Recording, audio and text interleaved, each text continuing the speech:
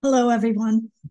My name's Linda Abriola, and I'm going to talk to you today about some work that we're doing in modeling a new class of contaminants and their behavior in the subsurface.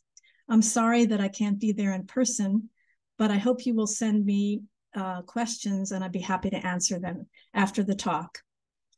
So let's get started. I want to talk to you today about compounds that are emerging as contaminants in the US and across the globe in industrialized nations, and they're turning up in our rainwater everywhere. And they're called informally forever chemicals. These are substances that are distinguished by strong carbon fluorine bonds that are very, very resistant to any kind of degradation, whether chemical, biological, or thermal. They're called per and polyfluoroalkyl substances, or PFAS.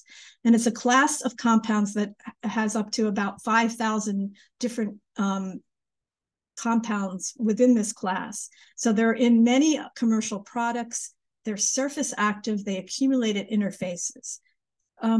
In the kinds of products that you might find these chemicals include water repellents, Gore-Tex, Scotchgard, nonstick surfaces for nonstick pans or for coating food packaging, waterproof cosmetics, and perhaps most importantly in the US, they're components of aqueous film forming foams, which are used in firefighting.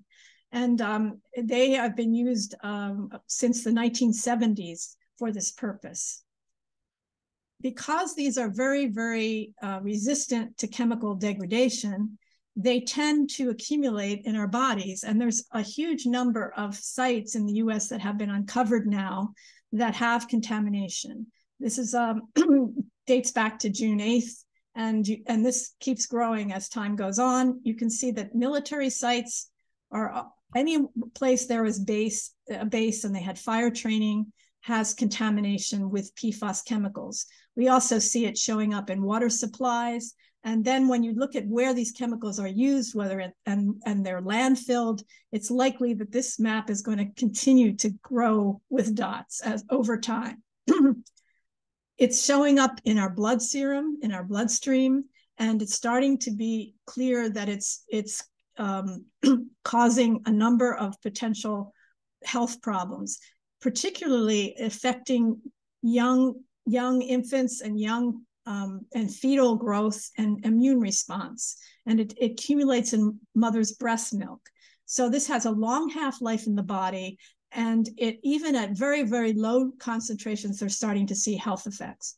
And so in some states, for instance, Massachusetts in the US, they are starting to regulate these compounds to the parts per trillion level, which is extremely low. So these are very, very of great concern in the US, and they're starting to fund a lot of research in this area. And so I wanted to talk a little bit about the work that we're doing. It's a collaborative study, and we're doing experiments and modeling. My contribution is the modeling work. I work very closely with Professor Kurt Pinnell at Brown University. Much of the modeling you'll see presented here was done by Masoud Arshardi, who was at Tufts as a research assistant professor and has just joined Gradient. And Chuchi Lau and Chen Lu did the batch studies and the column work that you'll see here. So our goal are to improve our understanding of how these contaminants move in the subsurface and persist. And we're particularly focused on these firefighting and fire training areas, which are of great concern to the US government. Our funder is CERDIP. And then once we understand these processes, then we're trying to develop and validate mathematical models that can describe the transport and retention of these contaminants. So we can use them for site assessment and for future planning, and hopefully to design some remediation methods to at least keep these from migrating further in the environment. So the way we approach this is we integrate experiments and modeling. We do small scale tests to measure interfacial properties and absorption behavior. We incorporate the parameters that we measure into mathematical models, and then we test those models to see if we can predict the transport in packed columns in the laboratory. And then once we have some confidence in our models, we can use them to upscale to predictions at the field scale. So I'm going to show you just briefly a few examples of each of these to give you a flavor for the kinds of work that we're doing. So we're studying a number of different interfaces. We're studying air-water interfaces, but we're also studying organic liquid-water interfaces, because when they do fire training, typically they'll toss oils or spent solvents onto the ground, set them on fire, and then douse them with these AFFF formulations. So you get a mixture of contaminants in the subsurface. We're going to only focus on a few of these PFAS compounds. I told you there's thousands of them, but some of the ones that are predominantly in these AFFF formulations are PFOA and PFOS. I'm also going to show you some results from a few other mixtures as well. So if you look to the right here, what you see is that we have a plot of surface tension versus the log of PFOS concentration. And as we increase the PFOS concentration, we see a surface tension reduction because the PFOS wants to go to the interface. And as you increase salt content from pure millicue water all the way down to much more unpleasant drinking water, you can see that the surface tension also decreases. So if we now take that surface tension measurement and we fit a curve to it, and use Gibbs equation, use the thermodynamics, we assume that the interfacial tension is a measure of the surface concentration. And what we're trying to do is predict how much of that mass of the PFAS is going to the surface. So we fit the Szyszkowski equation, which fits these data very well. We plug those into the Gibbs equation, and we estimate the surface accumulation. And the end result is something called the Langmuir-Szyszkowski equation, and it's Langmuir because it reaches a plateau. So as you increase the PFOS concentration, eventually the surface gets saturated, let's say, and you don't get any more surface accumulation. And again, you see this effect of total dissolved solids. And as the total dissolved solids increase, you see an increase in the surface accumulation. So that's the way we try to model the retention at the interface. I also wanted to show you what happens when you have a mixture. This is AFFF versus PFOS. So PFOS is has the highest percentage of concentration in AFFF. It's concentrated to about 100. Actually, it's 150 milligrams per liter. I don't have the conversion in my head with molar here. But what you see here is that you increase the concentration of AFFF in solution. You can see that again, this interfacial tension is reduced. And if you get to the concentration, which is the concentration that they actually apply in fire training, you see it's a tremendous interfacial tension reduction. Whereas for PFOS, at that same concentration that's in AFFF, you don't see as much interfacial tension reduction. So what's happening in these mixtures is there are other compounds that are also surface active and are reducing interfacial tension. So now I want to move on and talk about the absorption of these compounds. So we have Ottawa sand, Marden soil, which is a higher organic carbon soil, and Appling soil, which is also a high organic carbon soil. And what we do is we see how much is retained on the soil due to absorption. And you can see in this case on the left that the Ottawa sand has a very low absorption for PFOS, whereas as the higher organic carbon and the higher surface area soils have a much larger retention for PFOS. The other thing to note here is that the curves that we get, we can fit a nonlinear Freundlich isotherm to these data that represent the data very well. So I want to just say that we take this information and we can look at what's in the soil profile. So on the left, you see Ottawa sand, and you can see the gray here is absorbed mass, the blue is air-water interfacial mass, and the orange is aqueous mass. And what you notice right away is the aqueous mass doesn't contain much of the PFAS, that it tends to be on the interface and or absorbed to the Ottawa sand. And when you get to a higher surface area soil, a finer soil, you can see that we get a lot of retention at the interface. So if I was to take an aqueous sample from the pore space and I was to estimate the amount of mass from that aqueous sample, I would tell you that it wasn't very contaminated. And that's because I missed all the mass that was at the interface and absorbed to the soil. So this is a very important conclusion of our work that's going to affect how we sample in the field. Now, I don't have time to go through and show you all the validation experiments that we ran, but I'll just show an example of a column experiment that was conducted, or actually 2 column experiments with a mixture of 2 PFOS compounds and a mixture of 6 PFOS compounds.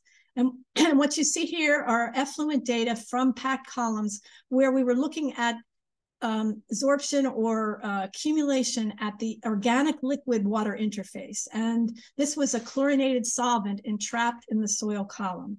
It's a clean Ottawa sand, so there's not much absorption to the soil itself.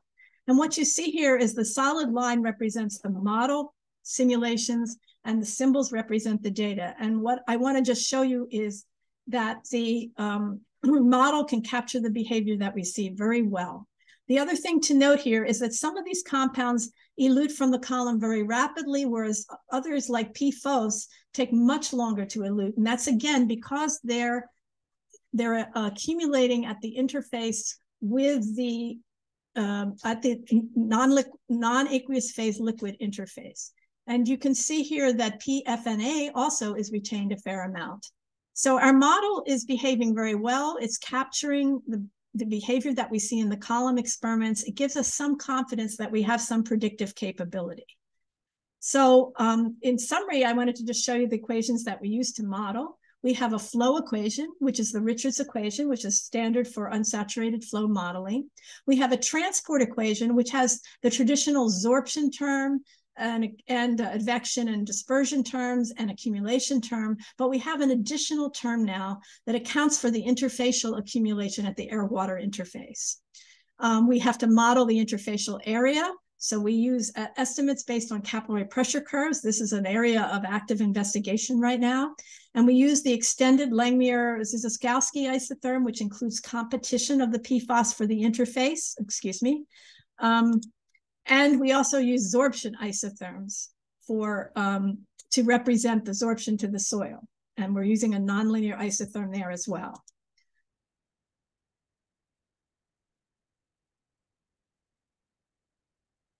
So I want to show you a few example simulations that we did at the field scale. Here we looked across the country at representative Air Force bases that were doing fire training, and there are lots of them. What we wanted to do was find sites that represented different hydrogeologic environments, different different climate information, and different sorts of fire training. And what we did was we looked at all the literature, all the data on the fire training and looked at how often they did training, what kind of volumes they released, et cetera. We also looked at core data from the sites so we could get information on the soil profiles, and we rolled all of that up into a matrix of scenarios that we were simulating. So I'm just going to be able to show you a few of these to highlight some of the interesting things we're finding from these simulations. We have to release a mixture. AFFF is a very complex mixture. It's very proprietary, so we don't even know all the constituents in it. But we're going to use, for this example, I'm going to use PFOS, which tends to accumulate strongly at the interface, PFOA, which accumulates less strongly, and a hydrocarbon surfactant, which can lower the interfacial tension a lot and compete for this interfacial accumulation sites. We also developed, based on the literature, we went to the literature, we found all the absorption information we could find for these compounds, and we developed a regression equation to estimate the isotherm parameters from such available data like percentage of silt, percentage of organic carbon, and pH, because we don't have the actual absorption information from any of these sites. We got we used the web soil survey to get near surface soils, and we had the boring data. And we also looked at daily precipitation and evapotranspiration data that we were able to get. And we modeled a period of 30 to 40 years using these data. So here's an example. This is Wright-Patterson Air Force Base in Ohio. This is a highly transmissive glacial outwash surficial aquifer. And we looked at various types of fire training that went on, sessions that went on there. They typically would use 25 to 100 gallons, and they would conduct these fire trainings about 4 times a year. They diluted the concentrate to about 3 to 6%. We also looked at examples where they had a crash, and they came and they flushed the crash site with this AFFF. So it's a one-time flushing of a larger volume of this 3% dilute solution. And we also looked at an example where you just release the concentrate because of a spill. So I want to show you just an example of the sorts of simulations you can get with our model. This is a 25-gallon AFFF concentrate diluted spill. This is over a period of 10 years, and this fire training occurred 4 times a year. And what you see on the left here is the profile at various times from 1 year to 30 years. This is a 30-year profile, the red dotted line. And you can see that this is PFOA moving through the soil profile. The horizontal line is the water table. And you can look at when this PFOA reaches the water table, that's the blue line in the lower left. And you can see that it reaches the water table at starts to reach it there about 5 years or so, whereas the PFOS has held up in the soil profile a great deal longer because it's held at the air-water interface. And it doesn't reach the water table until about 24 years into the simulation. And you can see that even though the breakthrough at the water table is very smooth, the actual fluxes at the water table vary a great deal because of the rainfall events. And here what we find is most of the PFOA was retained by soil absorption, and most of the PFOS was retained at the air-water interface in this profile. We can also look at the effect of spill conditions. And what we found was the cumulative volume of the concentrate or the diluted solution was what was important, not the size of the spill at any given time. And this is what this plot shows. We have a parameter we call the spilled concentrate volumes, SV here. And you can see that for different spills with similar SVs, you get different behavior. But that's if you have a concentrated spill where you have a very high concentration of these PFOS, it actually arrives sooner than it would if it was periodic. And that's because of that non-linearity that we saw. We reach a limit to how much can accumulate on the interface. And when you have high concentrations, it moves more rapidly through the profile. So all of these simulations give us a feel for how the spill volume and the spill conditions affect things. Also, it's interesting to note that if you do, you sort of magnify the period, let's say over a 5-year period, and you look at the accumulation at the air-water interface, what you find is that the ratio of the interfacial mass to the sorbed mass fluctuates, and it fluctuates with rainfall events. As the soil gets moister, the interfacial area decreases, and what we see is that the mass goes to the sorb phase, and then it goes back again as the interfacial area increases again. And this was kind of, it's not intuitive, but now we understand it. And we can now go to the field and maybe look for these kinds of fluctuations. But again, the aqueous mass actually tends to be very much less important at this site in particular. Now, if we move to a more moist environment, very shallow water table, sandy aquifer, this is in Florida, what we see is a different behavior. And not surprisingly, what we see is that the mass reaches the water table much more rapidly. There's much more absorption, and because the moisture content is high, there's much more interfacial accumulation. And so we see very rapid breakthrough, and particularly with these, like the concentrated spill or the one-time spill, they can just travel very quickly to the water table. So we see a very different effect in a different climate and under different hydrogeologic conditions. And then the final example I wanted to show you is a semi-arid continental region where we have a finer, more absorptive clay material and still a shallow water table. But what we found here is that the transport to the water table was extremely slow. And in fact, we saw no breakthrough of PFOS in 40 years of simulations. So all of this mass is held up in the soil. And here, the interfacial mass is much less important than the sorbed mass. So we've seen that the hydrologic conditions and the climatic conditions greatly influence how the mass will be distributed. And there's not one general rule of thumb that you can make for how important these different compartments are. So I want to end with some key points. First of all, I hope I've convinced you that the interfacial accumulation of these PFAS compounds is important and that they can retain mass within the soil profile for many, many years. They can be modeled by nonlinear functions of concentration, and we can successfully do that. And that the importance of absorption versus interfacial accumulation is going to depend upon a lot of things like moisture content, the soil characteristics, and the concentration of PFAS. At the field scale, this accumulation is going to significantly retard some of these chemicals. Some of them will move rapidly, some of them will be retarded. And so you're going to have a lot of mass accumulation above the water table that's going to remain a source of contamination for many, many years. And the different hydrologic conditions, the different soil properties will affect how much mass is retained and how to handle this type of contamination. And remember, if we're going to start regulating to parts per trillion, we're going to have to find ways to handle these contaminants. So we're looking forward to trying to figure out ways that we can, if we can't excavate everything, what can we do to keep them from migrating further down into the water table? And so with that, I will conclude my talk. And again, I want to thank you for your attention, and feel free to email me at linda_abriola@brown.edu.